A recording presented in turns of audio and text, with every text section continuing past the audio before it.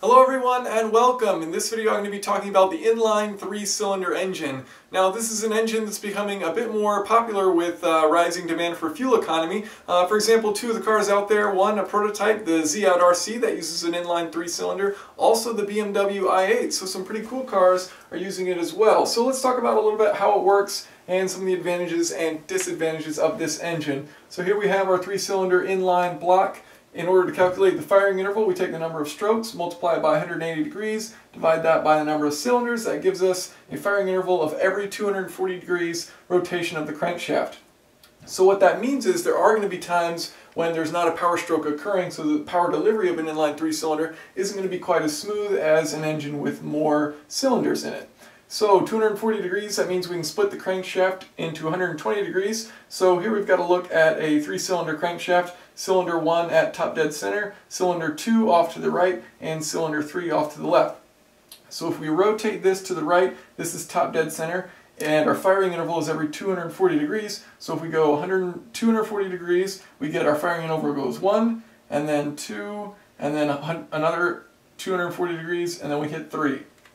So very simple to remember firing order. You also could do a 1-3-2 and change up some of the things with the design of the engine. Now, talking about the balancing of the engine, very similar to an inline 6. So if you have seen my video on that, it's pretty much the exact same thing, but cut in half. So your vertical forces, the reciprocating mass is actually going to balance out with the primary and secondary forces. That said, you are going to have this rocking moment from side to side because, as you can see, all vertical forces here and downward forces here. So if you look about the center, it's going to be pushing it in that direction, and then as it rotates back and forth. So the engine's going to want to rotate like that, which of course is not desirable. So the benefits of a inline 3-cylinder engine. Well, your primary and secondary forces are balanced vertically. It's compact and lightweight, and those are very important things for small cars and efficient cars.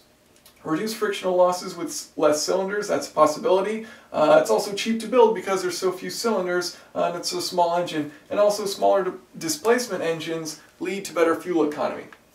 So some of the drawbacks of this engine. Well, there's a plane imbalance, like I said, so it's going to want to rock back and forth.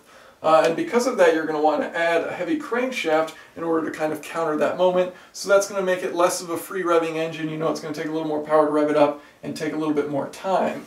Also, you have 60 degrees of crankshaft rotation without any power strokes occurring. So the power delivery on this is not going to be very smooth. And where that's going to be most noticeable is at lower RPMs where you don't have as many power strokes occurring per duration of time. And so you're going to have this more noticeable vibration from it because you don't have this even power stroke overlap.